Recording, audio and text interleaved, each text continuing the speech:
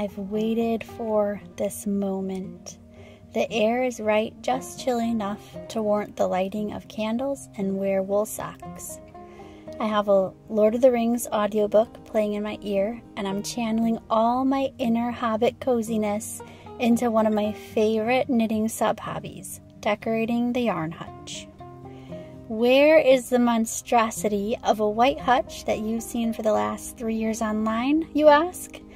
Sadly, the white yarn hutch is living in my garage, safely awaiting new owners to bring it home and love it well.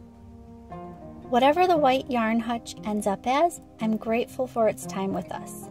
But it was time for a change. Our sunroom has a beautiful view of the yard and sits right off the dining room.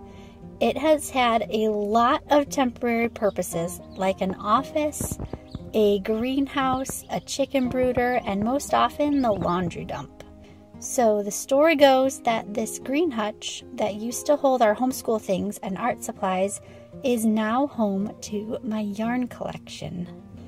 And I wanted to take you along in the decorating. I'm hopeful that a lot of inspiration will come from this hutch and this whole sunroom studio. So today we're going to get set up and move in. I've already cleaned this out and added my anchors that I don't really ever switch out, and those are some of my plants. I also have my most favorite knitting books here and a beautiful basket that I thrifted to hold some needles. My plan with the rest of my books is to keep them in our bedroom. I say the rest of, but it's really not that many.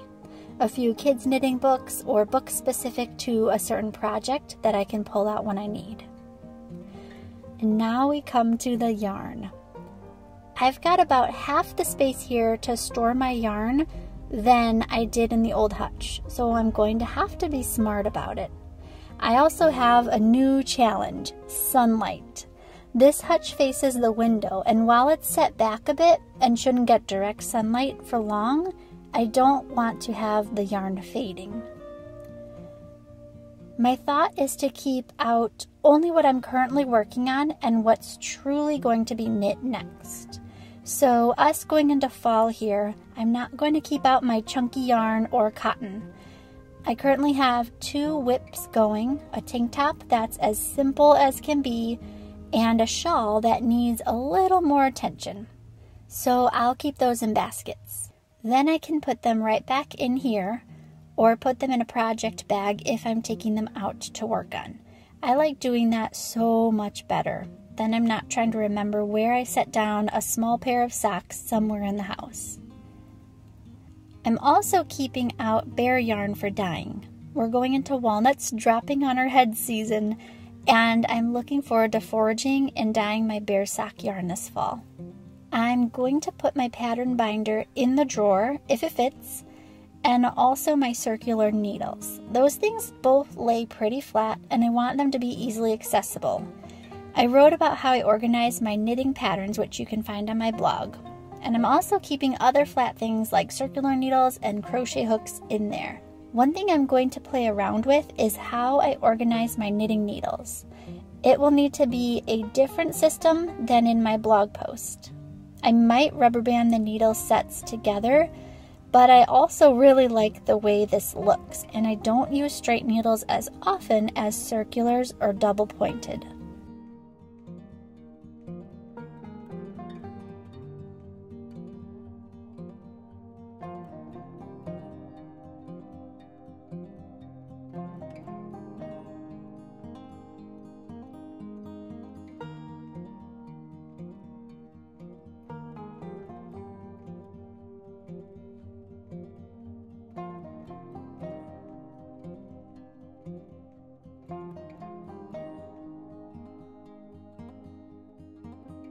Underneath, I have the next big projects and designs that I have planned.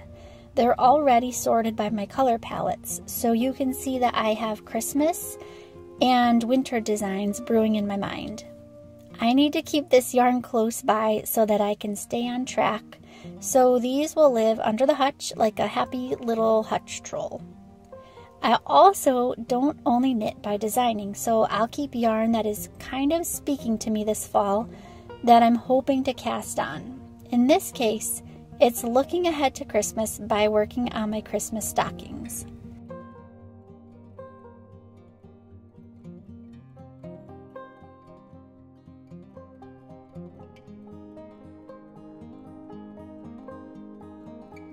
One last thing that used to live in my dresser actually is everything I need to film and take photos of my knitting. Knitting photography is so much fun for me. I'm also keeping a few knitting accessories like my ball winder and yarn swift right here, so I don't have to search around when I need those tools.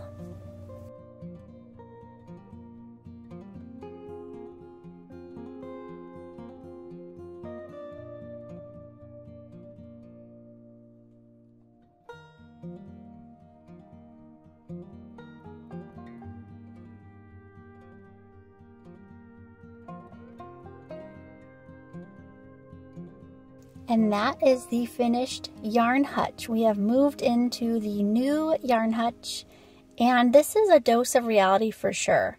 I know the white hutch held way more yarn than most people could display, but this hutch feels less fussy and more me. It feels simple and it feels manageable while still being joyful and meaningful.